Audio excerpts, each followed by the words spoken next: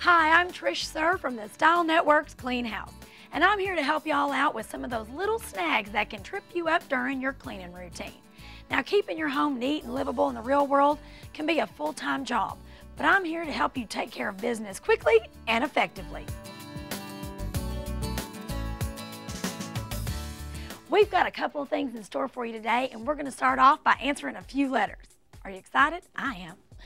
Now, I've noticed some common topics. One of them is how to deal with grubby clothes, and sometimes how to deal with the folks inside those clothes. Let's read a letter.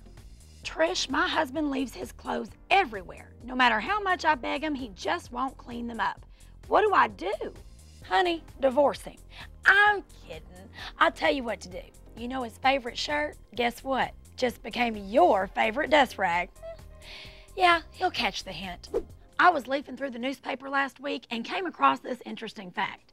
Did y'all know that 69% of adults are looking for ways to clean faster than their mothers did? Oddly enough, most adults also wish their moms would come over and help them clean on a regular basis. But you know that Mama thinks that most kids just don't do a good enough job when it comes to cleaning. But I'll let y'all in on a little secret. You can whip this out anytime she pops in for a visit.